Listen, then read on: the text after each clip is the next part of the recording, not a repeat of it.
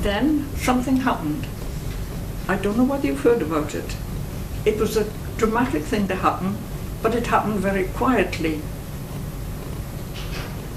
They suddenly found that these savanna sites where the human fossils had been found were not savanna at the time when the hominids were living there.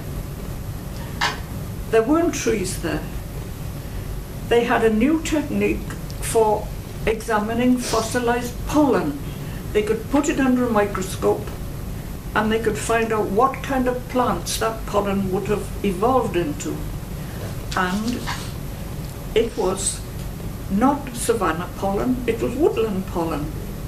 Some of it was even pollen from lianas, those drake things you only get in the thick jungle. So what were they going to do about that? The most highly praised and valued scientist in South Africa was Philip Tobias. He was the man who named Homo habilis. He was at the top of his profession. He'd been a paleontologist for years. When he heard about this, he came here to University College London. He was invited to come to deliver the Daryl Ford Memorial Lecture, and he came and said, I have believed in the savanna theory all my life, and I've come here to tell you that you were wrong. We were wrong all the way along. We've got to go back to square one. We've got to think about it all over again, because all that was wrong. Now, this time, there was no reporter there in the back row, and nobody's had headlines all over the Sunday papers. South African professor says man is the ape. It was all kept very low key.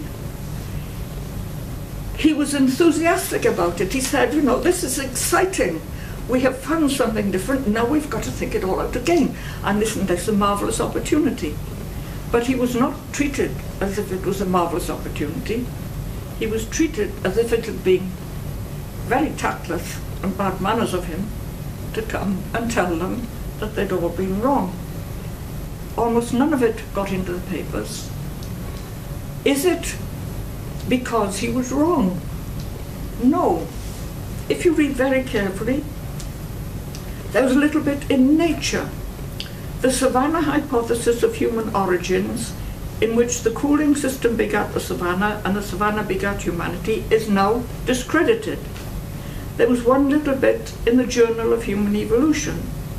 Recent evidence suggests that the common supposition that Australopithecines were grassland adapted is incorrect. So they didn't say he was wrong. They knew he was right. But it was the same as they said about Darwin. They said, well, if it's true, let us at least hope that nobody finds out about it. And they seem to take the same attitude to Tobias. They carry on as if nothing had happened. They don't tell you, well, we're now at a loss, we've got no reason at all to explain why humans are different. They carry on as if nothing had happened. Why do they do that? This is what they always do. If you read a book, quite a famous book at the time, by a philosopher called Thomas Kuhn, he was talking about the structure of scientific revolutions. And he said this, that people get the idea that science is created by people assembling facts and confirming them and knowing that's safe to build on, and every scientist comes along, puts another little brick on that structure, and it grows higher and higher, and it's absolutely solid. And he said, but that is not how some of the great advances take place. From time to time, somebody comes along and says, I'm not going to put a brick on top of that pile, but I'm worried about this brick halfway down, and I want to take that brick out. That's in effect what Tobias was doing. The brick was the savanna there, and he was wanting to take it out. And of course that causes immediate consternation, because nobody knows how much of the superstructure is going to collapse if you take out that one brick. So, on the whole, they tend to go on, if somebody does that, ignore it and pretend it hasn't happened. And that is the position in which science of evolution is being carried on today.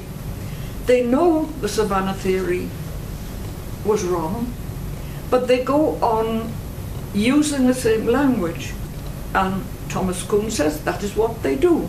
If a paradigm collapses, they've got to go on using it because you can't ask questions unless you've got some framework. So they carry on with it. And in fact, some people have got to the point of saying, quite frankly, perhaps we need to stop worrying about selective pressures. We must stop asking that Darwinian question about what changed them, what the habitat was, because we can't answer it. So we'll just concentrate on something else. Now this was the opposite of what Darwin believed. He called this hypothesis-free science, and he had complete contempt for it, because in those days there were a lot of people doing hypothesis-free geology. They were picking up pebbles and different rocks and stones and assembling them and said we'll classify them and we'll give them all names and numbers, but we won't ask why they are there and why there is chalk on top of a mountain. And he said there's no point in this kind of science at all, you've got to ask why. But at present moment, the powers that be have stopped asking why, and they're quite open about it. Now what Thomas Kuhn said was, they carry on with the old paradigm until a better one comes into sight, until they've got an alternative. The curious thing now is that there is an alternative there. There's a perfectly good alternative in aquatic theory, but they're not willing to look at it.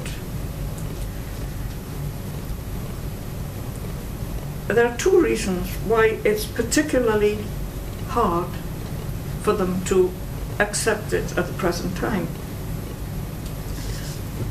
For one thing, if you look at some previous scientific revolutions which did work, it usually meant that some new discovery had been made.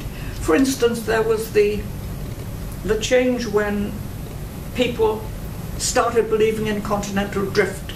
Wegener had been saying, again for about 30 years, I think the continents moved, because look, if you look at the bottom of that continent, they've got the same kind of rock structure, the same similar animals, similar plants, and however many data he gave them, they said, no, we can't look at it because continents don't move. Then they suddenly found a mechanism by which continents can move, and it was all right, he became a hero.